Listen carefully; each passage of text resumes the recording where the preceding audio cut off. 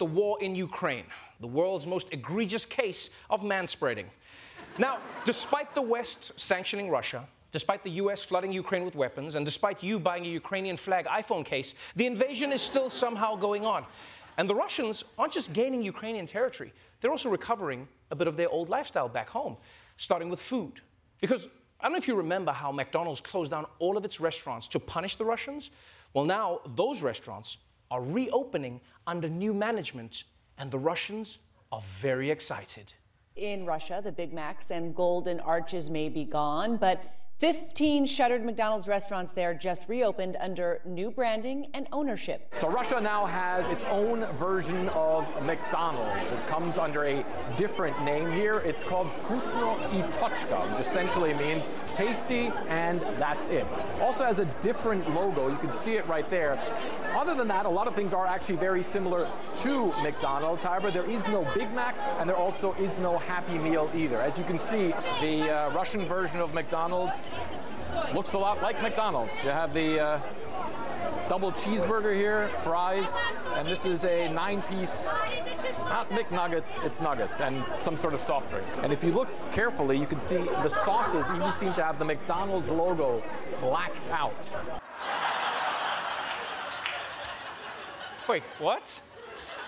You just blacked it out and you're like, oh, I wonder what this one is, huh?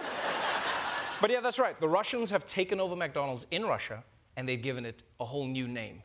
And except for the branding, I mean, these restaurants are exactly like McDonald's. The sauces, the burgers, the nuggets. They even broke the ice cream machine to give you that authentic feeling of disappointment. You know, that's what they did. Now, they don't have branded items like Big Macs or McNuggets, but they do still have Grimace. Yeah, no, not the character, just the face that Russians make all the time. And I'll be honest, I feel like they could have come up with a better name than Tasty and That's It. It almost sounds like they're hiding something. It's tasty and that's it. Stop asking questions. Like, what kind of a name is that for a restaurant? Tasty and that's it. Almost sounds like a mistake, you know? Like they called the guy who was making the signs, and they were like, yeah, it's called Tasty, and that's it. And the dude just wrote everything they said. Yeah, they're lucky the name isn't Tasty and that's it. Let me know when you're ready for the credit card number. And you know what's crazy about this story is, like, it shows you how powerful corporations have become in the world. Like, think about it. Russia has no problem breaking international law, committing war crimes, and defying the United Nations. But they draw the line at violating licensing rights?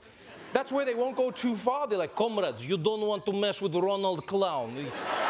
Very dangerous. I heard one time he took enemy into ball pit, was never seen again, huh? Yeah, ba-da-ba-ba-ba, he was not loving it.